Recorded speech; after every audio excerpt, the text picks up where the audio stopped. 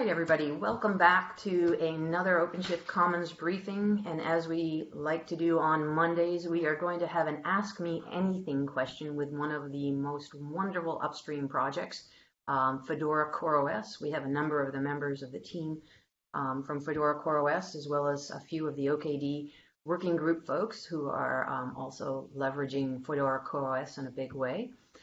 Today we have Dusty Mabe, who's going to kick us off with a intro to Fedora CoreOS and a bit of a demo, and then after that we'll do live Q&A, and we're streaming in Twitch, Facebook, and YouTube, so we'll aggregate all the questions and feed them to our lovely contestants today. So with that, Dusty, take it away. Hey everybody, thanks for the intro, Diane. So my name's Dusty Mabe, I work for Red Hat, and I'm here to talk about Fedora CoreOS today. So briefly, I'm going to talk about what is Fedora CoreOS. I'm going to talk about some of the features of Fedora CoreOS, how it relates to RHEL CoreOS, and also how does it relate to OKD. And then I'm going to give a short demo and hopefully dig into a lot of questions from people. Okay, so here I had planned to start the demo. The demo is actually an install of OKD on top of Fedora CoreOS, but I realized that the install time would take longer than my talk, so I started it early today, so we'll get to that in just a little bit.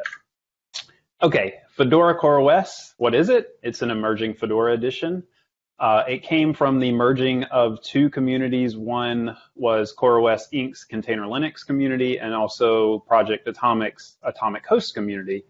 It incorporates the Container Linux philosophy, or what we've been referring to as the Container Linux philosophy, the provisioning stack, and the cloud-native expertise of Container Linux. And it also incorporates Atomic Host's Fedora Foundation, the update stack, and the enhanced security with SC Linux. So first, I want to talk a little bit more about the philosophy behind Container Linux, because it really has driven what we've done with Fedora CoreOS. So first off, Container Linux focused primarily on automatic updates, which means that the administrator by default has no interaction with the system in order to keep the system up to date. And the goal there is that staying up to date in a default automated manner means that security fixes get automatically applied and your systems stay more secure. So more secure by default. Container Linux also had all nodes start from approximately the same starting point, and they used Ignition in order to achieve this goal. So you would use Ignition to provision a node wherever it started, whether it be on bare metal or on cloud, and they all essentially start from the same starting point. Container Linux also focused on immutable infrastructure. So for example, if you need a change, you're encouraged to update your configuration and reprovision. This kind of guarantees that your changes make it back into your configuration, and it's tested, because guess what? You tested that provisioning when you brought up a new node. Also, user software runs in containers, which means that applications don't depend on the host, and the host updates are more reliable. When you have automatic updates, you need them to be reliable. So now we're going to talk about Fedora CoreOS, and you're going to hear a lot about that, those features that I just mentioned, or the philosophy I just mentioned. The first one being automatic updates. So Fedora CoreOS features automatic updates by default, and if you have automatic updates, you need them to be reliable. How do we achieve this goal? So we achieve this goal by having extensive tests in automated CI pipelines. We also have several update streams, which I'll touch on in a minute, that allow users to preview what's coming. Users run the various streams so that they can know when changes are coming that they need to either address or report issues for. We also have managed upgrade rollouts. So upgrades, upgrade windows happen over several days. If people hit issues early in the rollout window, they report them, and we can, address the issue, stop the rollout window if we need to. And then, of course, things will go wrong at some point. For when things go wrong, we have RPM OS tree rollback, which can be used to go back to the previous version.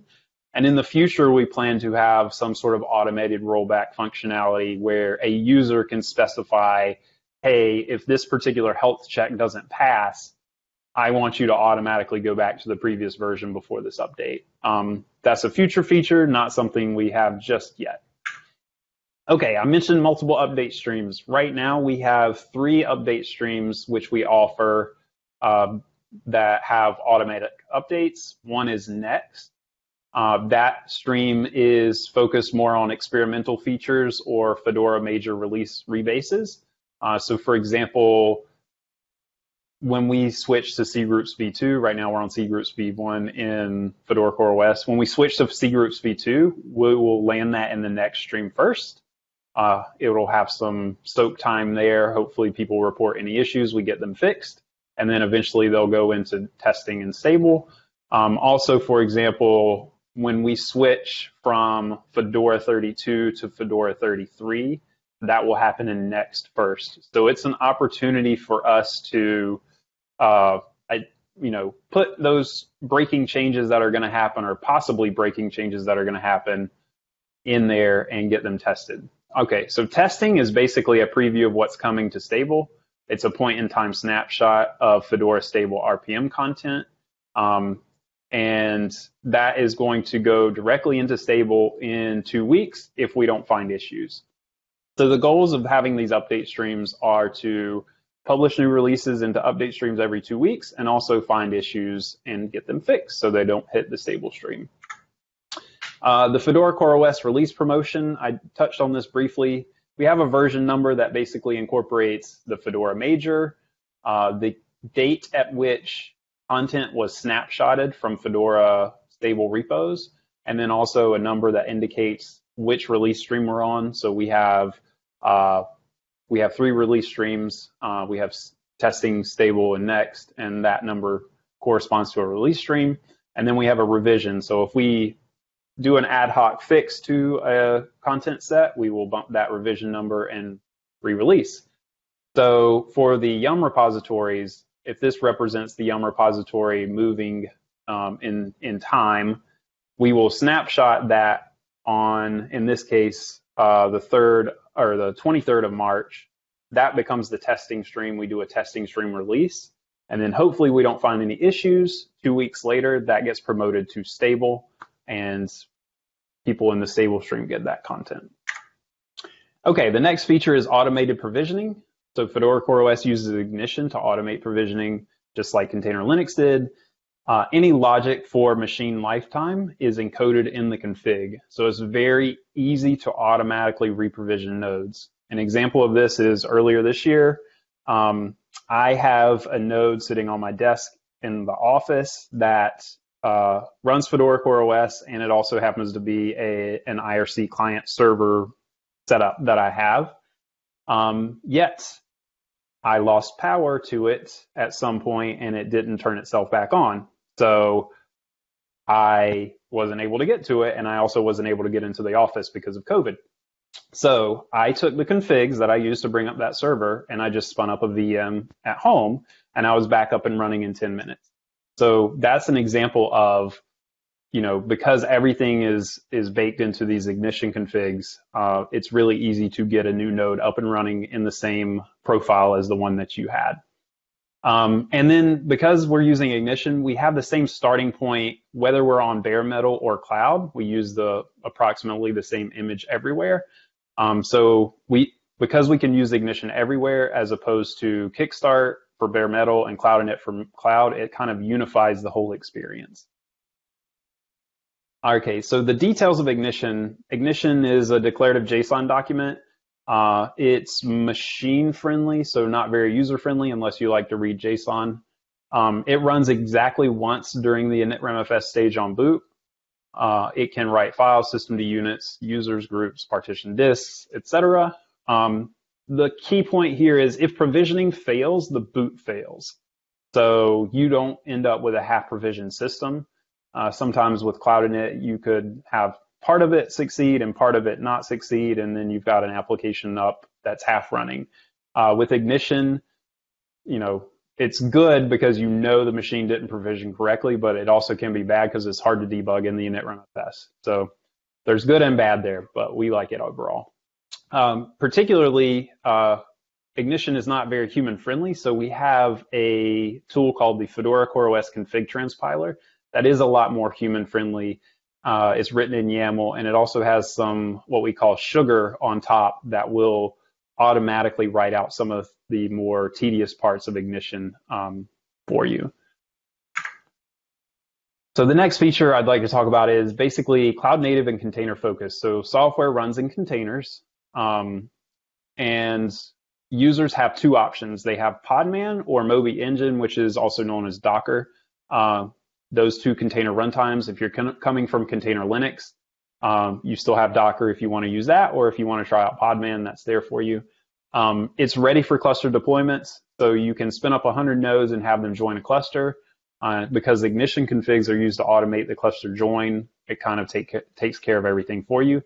And then you can spin down nodes and spin them up again as you need. So that's kind of more of the cloud native piece of it. It's also offered on a plethora of clouds and vert platforms. So we're trying to be on any major cloud platform, and we're adding new ones every day. OS versioning and security. So this is one that I'll dig into a little bit. Fedora CoreOS uses RPM OS tree technology. I like to describe it as like Git for your operating system. So we have, for example, a particular version of Fedora CoreOS, which is kind of like a tag.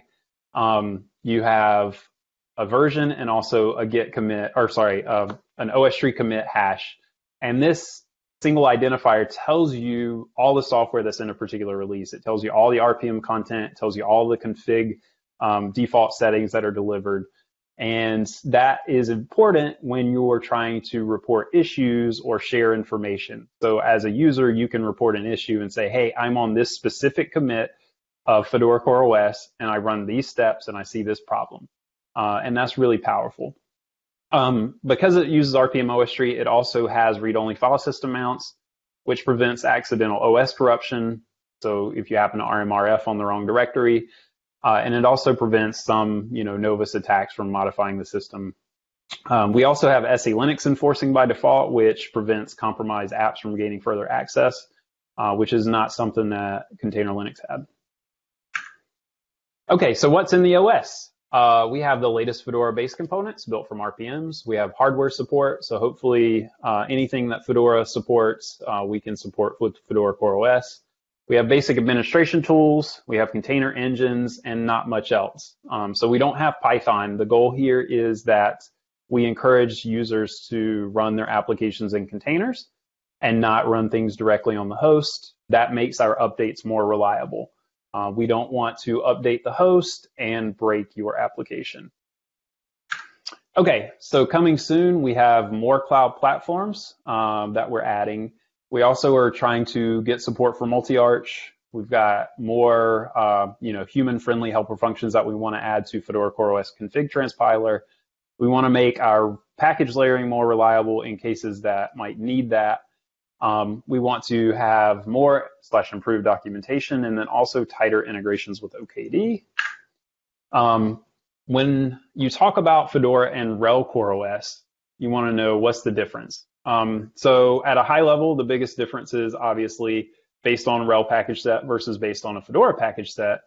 But probably the larger thing is Red Hat CoreOS is only designed or meant to be used directly with OpenShift itself and not meant to be used standalone.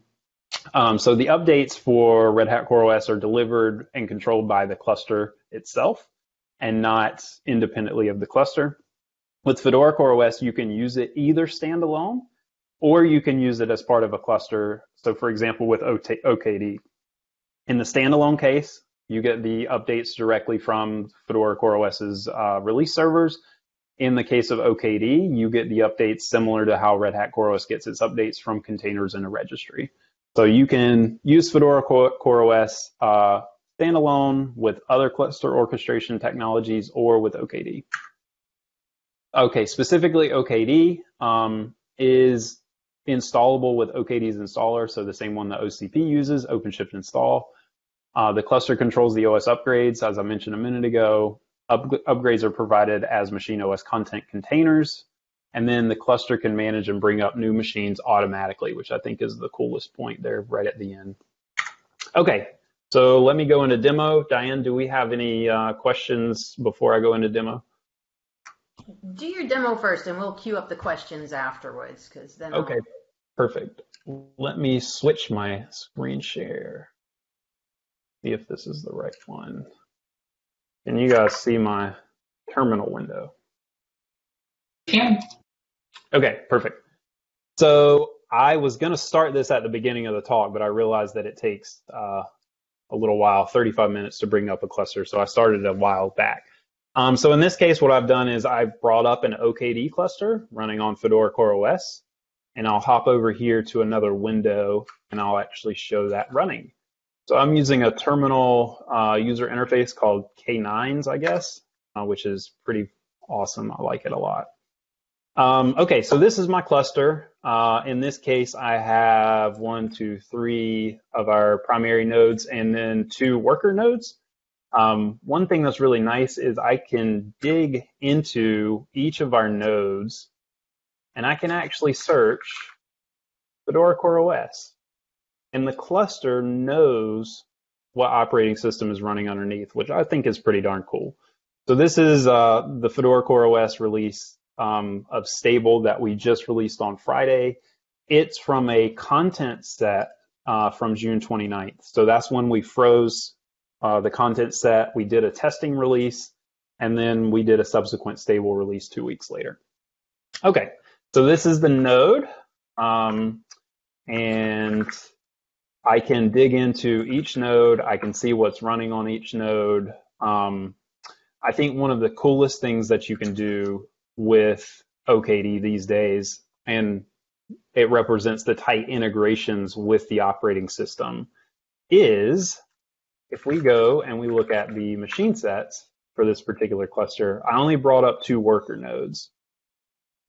So there's a third machine set here, which has no nodes currently in it. So if I go and I edit that particular machine set and I change the replicas to 1, so it will start to bring up a node.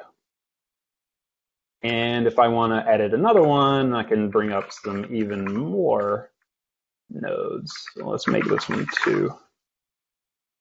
And now I can go look at the machines in the cluster, and we can see we have 2 that are provisioning right now. Regarding OKD itself, as those provision, typically if you want to look at the health of the cluster, I look at the cluster operators, and these kind of give you a sense of the health of the cluster. In this case, it looks like we have 1 cluster operator that is in a degraded mode, which is not good. I'll need to look into that one. But in general, as long as all of these typically say false, then you're good. Let's see if those haven't come up as nodes yet. But yeah, so this is kind of the demo. I can run OC debug node to get into any particular one of these machines if I want to. But this is just kind of a representation of the integration with the OS that we have with Fedora CoreOS and OKD that makes things like this possible. I can scale out a cluster, depending on my workload, and because it uses Ignition to serve all of these new worker nodes, essentially their role in the cluster, those come up automatically and join the cluster, and then that's the end of the story. So I think that's all for me, unless anybody wants me to poke around here and show anything else off. Someone, Jeff was asking, maybe, and this might be where, are you able to show off some of the features of your Ignition config? Like a specific Ignition config? Perhaps. Let's see what I have.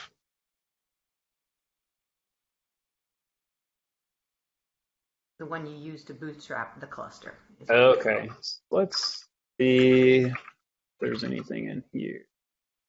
don't know if I have those specific ignition configs, but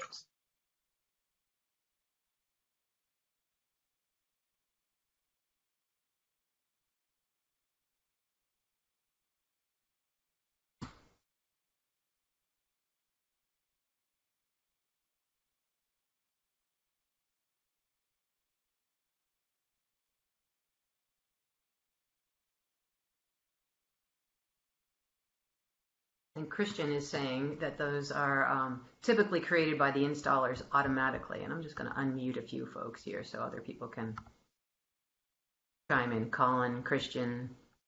yep, yeah. So here I just highlighted one ignition config in the terminal here, which is more or less the one that's used to bring up the bootstrap node, which is essentially what kicks off the entire install of the cluster. So this ignition config has some user information where it sets SSH keys. It writes in different registry configurations. It pretty much defines everything that needs to be set for this cluster in order for it to, do everything it needs to do. So we've got CA information. We've got services that start. It's just a whole host of different things. Does anybody know of a particular thing that might be good to show off? Well, one thing I would add to this, part of what came from CoreOS was container Linux, but also Tectonic. Like a lot of OpenShift 4 and OKD now is based on an evolution of Tectonic design. And so for OpenShift 4, the ignition configs are actually cluster objects themselves. Like Dusty, if you want to do OC git machine config.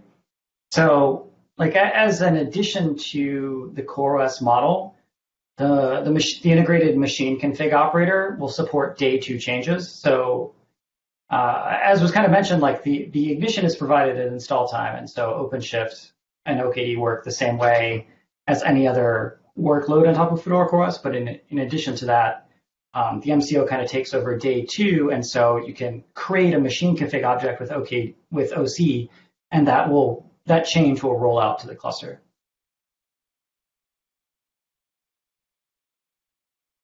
Okay, someone is asking also, what happens when you create a machine config that breaks the host? For example, a mistake in the systemd unit. Will it automatically roll back?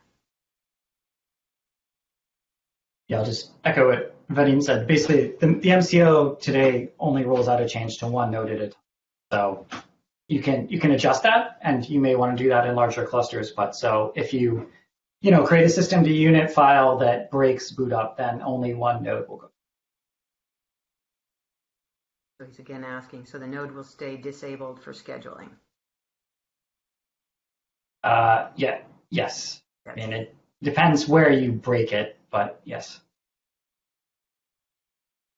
So from YouTube, someone's asking, what about support for hardware RAID controllers for bare metal servers like HP Gen 10 and Supermicro servers? Also VLAN and bond support for network cards. Have we gone there yet? Dusty, do you want that one? Yeah, we should have support for, complex networking configurations. Anything that Network Manager supports should be just fine. As far as the, did they say hardware RAID? Is that what you said? Hardware RAID, yep. So as far as hardware RAID goes, assuming that you don't need like a special driver in order to bring it up, then, the hardware RAID it shows a disk to the OS, right? So like whatever is configured in hardware RAID, it usually just shows a single device to the OS, so that should work. Is that specifically a question about like modules and or drivers? Yeah, Vivian has not said that yet, so we'll see if she clarifies that. Okay, gotcha. We'll do that. Yeah, software RAID, slightly different story. We're working on complex root device, stuff. We're not quite there yet with the root partition, at least. We're shipping a regular Fedora kernel in Fedora CoreOS and a regular RHEL kernel in RHEL CoreOS. So in terms of just strictly drivers, anything that works in those distros should work here. Good to know. Thanks. Waleed asked a question, and I think it might have been answered in the chat. Would it be possible to report back to Red Hat Satellite Foreman for overall inventory security stand? He said it came to an internal audit for RHEL CoreOS nodes were not part of the satellite hosts inventory. Yeah, I can take this one. So, I think I can't speak for all of OpenShift, but certainly a huge design point was that OpenShift and OKD should be self-driving by default. Like, it shouldn't require you to run external infrastructure to, say, spin up a cluster at AWS or GCP or public cloud. We definitely want to integrate with an external system. So I think the short answer to this would be you can always run a daemon set or a systemd unit file that runs on each node that does, a web request to Foreman and asserts the machine health. I think that's probably the shortest answer. But it's actually really interesting because the demo Dusty did of the machine API is actually the cluster itself. Like, you can spin up new machines using OC. Like, your user experience is OC to control the inventory of things. Oh. Right. One other question. What is the proper way of accessing Fedora CoreOS when network is not working or the SSH private key gets lost? Appending single to the kernel parameters didn't work for him, so. So I guess it depends on how long ago this person tried that, because we did some work maybe a month ago or so to make sure that appending single to the kernel command line should drop you in appropriately to admin shell or whatnot. So you should be able to set a password or change an SSH key. If they didn't set a password, maybe there was an SE Linux problem when they got into that shell, but I would say open a bug and we can try to go through that. We do have a doc page that kind of says what to do when you're trying to recover your system. So that's on the docs. So hopefully those steps work now. If they don't, please do open a bug. Could you pull up and share the docs page for that? That might be a good segue here. Sure. And then there's a bigger question. There's always a bigger question, a less technical question, but I'll throw it out there now because one of our guests did earlier. And there we go. Perfect. Thank you. So it's about the relationship between RHEL, CentOS, and Fedora.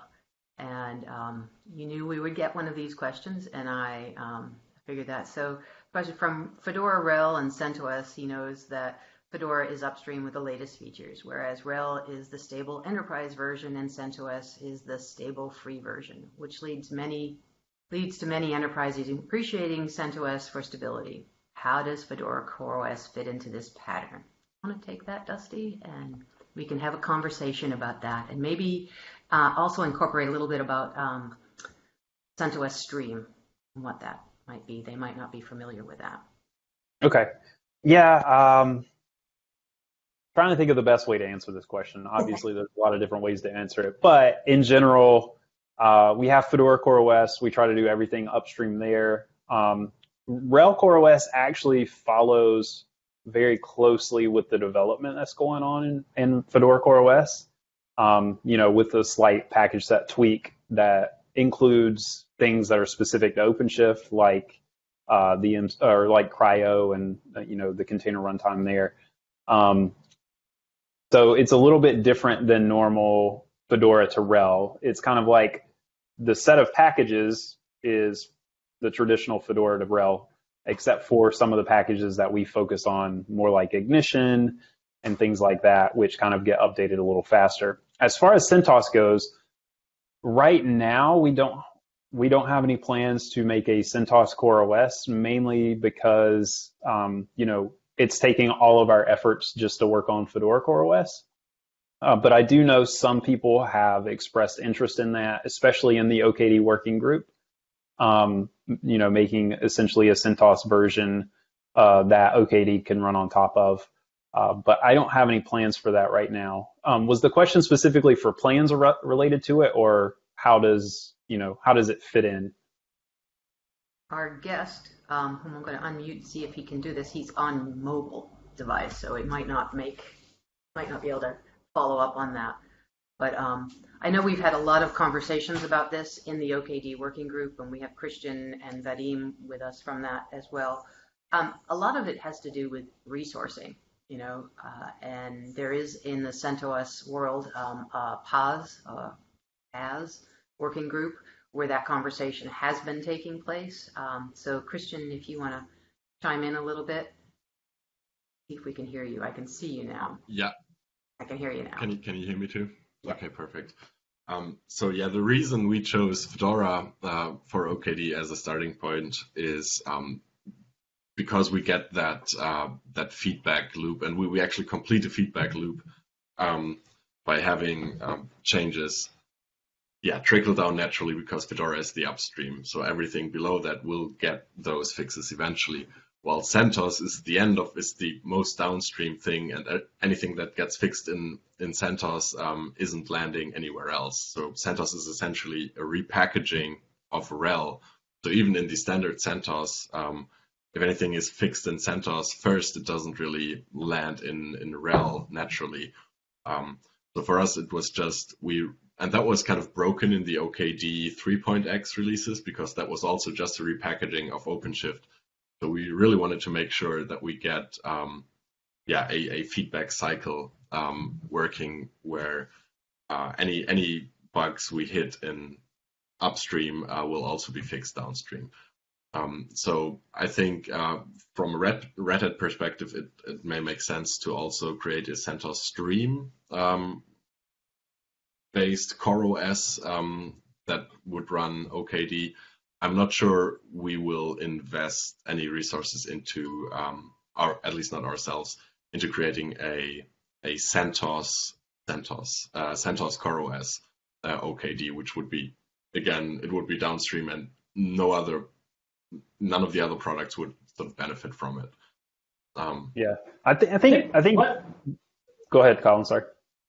Yeah, just one aspect to this I think is really interesting is containers fundamentally change how we think of the operating system. So in this whole conversation, we've been talking about the host, and for some people that's important, but you can run the RHEL 8 UBI container on Fedora CoreOS, right? And not only can you should, right? Like that's a totally normal and expected thing to do. So for application developers, you don't have to, you still get the benefit of RHEL and the CentOS stability for your app stream. Well, newer hardware enablement and all that stuff comes in Fedora CoreOS, and that only impacts the system administrator side. So I think that split is really important. I think that that one of the very early slides that Dusty put up was about where the container Linux and the Project Atomic project came to live was in the Fedora world. So collaborating with them made sense for the OKD working group in terms of stability and in resourcing the effort. So that's been, from the working group's perspective, it's been a really nice relationship building period.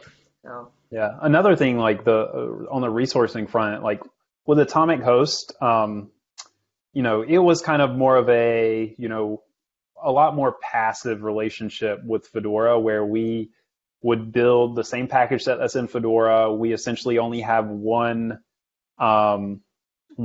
stream in the terms of what we're doing with Fedora CoreOS. So it was a lot more passive and a lot less resources required. Now we have 3 streams. We kind of need to keep up with features that are in Next versus the other 2. We need to, triage bugs that are against ones versus the others. When we do automatic update rollouts, we need to kind of focus on, did this update break anything? Does it need to be rolled back, right? So that's why it was a lot easier to do a CentOS Atomic Host and Fedora Atomic Host, because it was a lot less resource intensive. But because we wanted to focus on automatic updates, we needed to put some of this other stuff in place. And that's why, when people talk about doing a CentOS CoreOS, it's like, oh man, that's a lot of work. But we want to enable people to do that if people want to step up and do that. So we would love for it to happen. It's just a lot of work. Yeah, it is. It's a lot of work. But I think the pattern has been established, and a lot of the difficult hoops have been figured out. It really, truly is a matter of resourcing, I think. And if the community wants to step up, happy to help drive that as well. But I think it really comes down to that. And I think, as Colin so aptly put out, containers changed everything. So that would be that. And let's see, I'm going to go back up. There was another question from Paris Lucas from YouTube. What is the status of the FCOS OpenShift code ready container? Boy, we've talked about that one a lot in the working group, Christian, and tried a couple of things. You want to give a? So I think Vadim may know more about this, but I think we've been able to build it, and there is sort of a preview, or a proof of concept that it works. We haven't been able to actually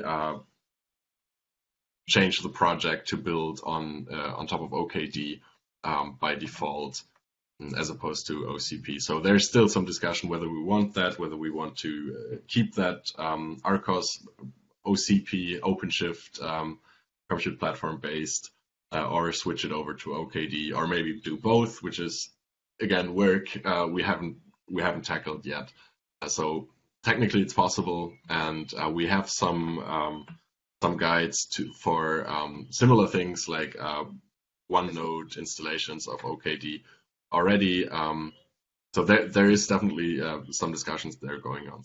Yeah. So so this is an AMA around Fedora CoreOS, and we had one the week before on OKD working group. But if you want to join the OKD working group, there's a whole thread about the single node cluster, a whole bunch of people who've done some home lab stuff and some really great stuff, but it has not filtered down into an official code ready container yet. Vadim, I think you should be unmuted now if you have anything to add to that. Right. From the technical part, we built an OKD-based CRC bundle, and now it's the team deciding which way do they want to go, the CRC team deciding which way do they want to go. And it's really a hard choice because the OKD's features are not that important in code-ready containers. Yeah. We'll be keeping an eye on that because the difference is just the basis for do they want to go with Fedora CoreOS or RHEL CoreOS. And it's up to them to decide what's best for their product. Yeah. So there's nothing that keeps us from creating something similar on the community side, other than I'm always going to say the word resources, and maintaining it once you build it. Because we've all been there before, creating VMs for the early origin that we had to maintain with every release as a community thing. It was fun. And keeping up to date is a thing. And also, we've been having a conversation in the OKD working group about ARM64 architectures, and Ryan's asking any news about Fedora IoT, and the new provision site looks really nice and interesting.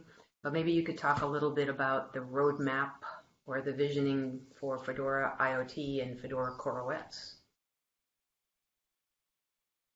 Yeah. Everybody just nods. It's like, yeah. So I know we do, like I mentioned earlier in the slides, we do have a plan to have an ARch64, stream or set of streams for that platform. We don't have that just yet. I don't think we have any official plans to merge Fedora CoreOS or Fedora IoT together. I think there's some slightly different goals there. One of them being Fedora IoT obviously plans to run on some 32-bit ARM hardware, and that is not really a goal that we had from the outset because we're focused a little more on servers. ARch64 just seemed like a good line in the sand to draw. But yeah, I don't think we have any official plans for kind of merging the efforts, but that is something to, talk about and explore. We're also always interested in, how to make things better. Somebody else might be able to speak to this better than me. That would probably be Peter Robertson, or Robinson rather. And so we'll have an AMA on Fedora IoT sometime soon and make him come and talk. But I think that's people. There's also a little confusion out there in the marketplace and I think or in the community space around that. But I think as others have said, ARM is becoming ubiquitous out there in the IoT land, and it comes up often. So I think that's there. From YouTube, back to that hardware question from Vivian. For the hardware question again, I mean, not only installing a pre-configured RAID volume, but also configuring RAID levels from ignition configuration. At the moment, it's possible to do that for, I'm going to say that acronym wrong, MD admin only, and not for hardware RAIDs. Yeah, that might be something where we need like a specific issue to dig into, but basically, I guess they're asking for support for Ignition to be able to configure hardware RAID controllers. Yeah, that seems slightly out of scope. I guess there's like typically a tool that is shipped to talk to them, or maybe there's a kernel interface that already exists. But yeah, I think maybe a specific issue, I think her name was Vivian, would be good, and we can kind of hash out some details there. I can link to the issue tracker for Fedora CoreOS, and we can kind of take it from there, I think. If you could share your screen and go there, that would be great, because that person is not in the blue jeans. Okay, perfect. And they would see where the issue tracker is. Let's go back to the presentation. And I have a slide for getting involved. So if you want to go just grab Fedora CoreOS or view our releases, we have the top level getfedora.org/CoreOS. For any issues or kind of design discussion related stuff, we usually open tickets in our Fedora CoreOS tracker. So that's github.com/CoreOS/Fedora-CoreOS-tracker. So you can open an issue there, and that's where we can kind of dig into the details of the hardware RAID controller support. And we also have a forum if you have kind of like a more of a user related question related to, how do you set a password or things like that. The forum's a good place for that. We have a mailing list, and we also have Fedora CoreOS on Freenode. Should I go to the issue tracker, Diane, or is this good enough? Just go for a quick ride over there to Fedora Land. All right. So this is kind of our issue tracker where we try to triage things, and it's got everything from, actual bugs to let's discuss things, right? So here's something about how do we want to integrate with, So Dusty, we're still just seeing your slide, so maybe you have to. Okay, hold on one second. Split screen personality. Yeah. Let's see if we can, I think, does this look better? That's it. There you go. Okay, yeah. Sorry, it popped open a new window when I clicked on that link that was not shared. So this is the issue tracker, and we kind of have everything in here from actual bugs to discussion topics. So this particular one is where we're chatting about how we want the OKD release schedule and the Fedora CoreOS release schedule to relate to one another. Should they be related? Should they not be related? How do we want to go about it? So a little bit of everything in there. And one of the guests is asking, and I think you had a slide on it already, is Fedora CoreOS already usable in Azure, AWS, GCP, and elsewhere? I think there was a slide. The answer is yes. So if you go to our download page, so there are two regions or two clouds in which we have automatically uploaded images right now. Those are AWS and GCP, and we're trying to work on other ones. However, we also have images created for a lot of different clouds. So we have Alibaba, AWS, Azure, DigitalOcean, Exascale, GCP, OpenStack, and a few others. We also have VMware images. But in general, if you go to our doc site and you click on the provisioning machines breakout, you can see how to actually provision a machine on a lot of different cloud providers that we have. So, for example, you asked about Azure. On Azure, because we're not currently uploading directly to Azure, or at least we're not able to share an image that others can use, we show you how to download it and then upload it before you start to launch an instance. So if we don't have it automatically uploading, we hopefully have steps to show you how to do that.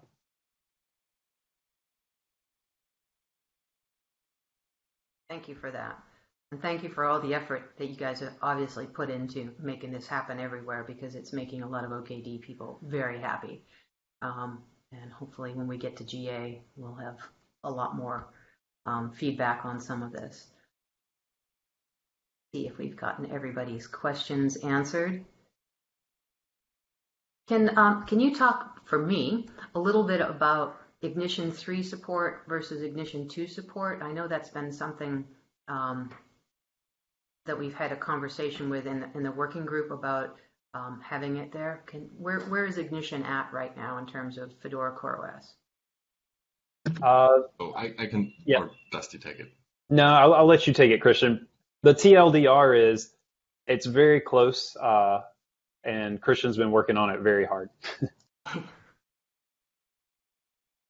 So yeah, in Fedora CoreOS, we started with Ignition v3 from the get-go. So that's always been v3 in Fedora CoreOS. In Red Hat CoreOS and OpenShift compute platform, we started out with Ignition config spec v2, and now in the upcoming release 4.6, we will switch OCP to Ignition spec v3 as well. So it'll be the same. And if you're a user of OKDs, just use spec v 3.1 and you'll be good. And OCP will switch to v 3.1 as well in the future. And Vadim is pointing out Dusty had shown the machine config pool screen, which had shown both Ignition Spec 2 and Ignition Spec 3 machine configs. Yeah, that was, we kind of had in the MCO, we added dual support, so we can provide either one and it'll be translated to Spec 3.1 for OKD and 2.2 for OCP. So just to facilitate that migration for OCP to move from Spec 2 to v3. But that's really an implementation detail, and OKD users should always be using Spec 3 or Spec 3.1, and that should be fine.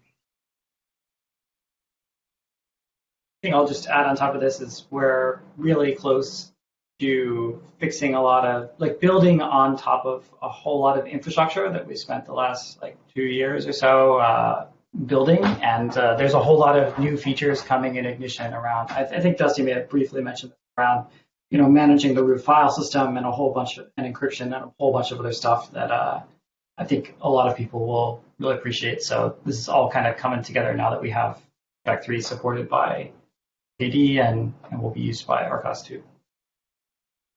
It's interesting to watch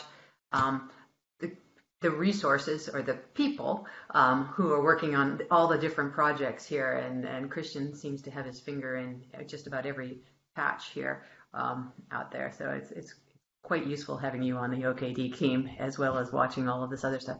Mike Rochford asked a question. I'm not sure we answered it, but in terms of OSs in use, how or would you create a split between RHEL's UBI-based images and the builder templates and those derived from Fedora? He's trying to figure out the best way to even phrase the question. So does that make sense to folks? Could you repeat the question?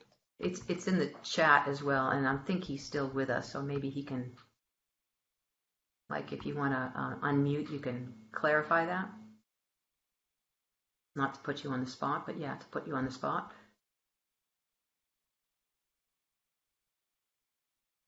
But are Fedora container images a goal for OKD? So I think it's a secondary goal for us to obviously build out that Fedora container ecosystem. So in the future, the OKD working group, we've already talked about this last week, will meet up with the Fedora container SIG. And yeah, obviously we're interested in delivering all of our operators on Fedora containers as well. It also works the way it is now with UBI-based containers or CentOS-based containers.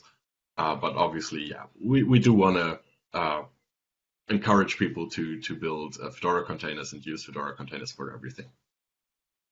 Someone asked me earlier today in Slack about the OCP's operators, the operators that weren't in operatorhub.io yet, and if there's a few operators that are specific to the operator hub that comes with OpenShift container platform, and if the working group was going to rebuild all of those on Fedora CoreOS, and I think that's a bit of a significant effort, and I think it's also some other questions around that as well. Which ones? And I think it's specifically they were talking about Service Mesh and Istio, making sure that there was one-to-one parity with what is available on operatorhub.io. Yeah. As far as like rebuilding things on Fedora images, I think it would be great to have, but a question to have is, or a question to think about is like, is there a trade-off for doing that work? Is there other work that we should do instead? If, for example, that was going to push the OKD GA out to January of next year, would that be something we'd want to do? And the other thing too is, if things are able to use a UBI base and we have only one version of them, it's a lot easier to maintain. Mm-hmm. So it's just like there's a lot of trade-offs to think about when you start to go down that road, which is the exact same thing, which we were discussing earlier with a Fedora CoreOS and a CentOS CoreOS, right? Resources often are the limiting factor, but we want to do things and we want to get more involvement from the community as well to help us achieve those goals. One thing that may be related to Istio is this concept of host-dependent containers, because I think Istio ends up programming IP tables and things like that. And so that is a tricky topic to handle.